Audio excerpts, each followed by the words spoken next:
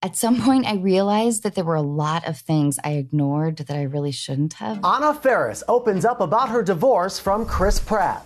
Faris is in the headlines after the latest episode of her podcast, Anna Faris is Unqualified. She interviews guests and offers advice on the weekly show. This week, actress Rachel Bilson, and they talk past breakups. Faris mentioned that Bilson was one of her few friends that knew her first husband, Ben Indra. She then reflected on her divorces from him and actor Chris Pratt. I don't think it was ever an independent decision. But it also made the breakups less jarring because somewhere in me the seed had been planted. But Faris never spoke about her relationship issues with those closest to her. With Chris, I think that we both protected that imagery, even within our close circles. Rachel, I think I need a tight group of ladies. Hindsight 2020, Faris said calling off an engagement would have been smarter than continuing down the aisle. Not exactly advice that she's unqualified to give.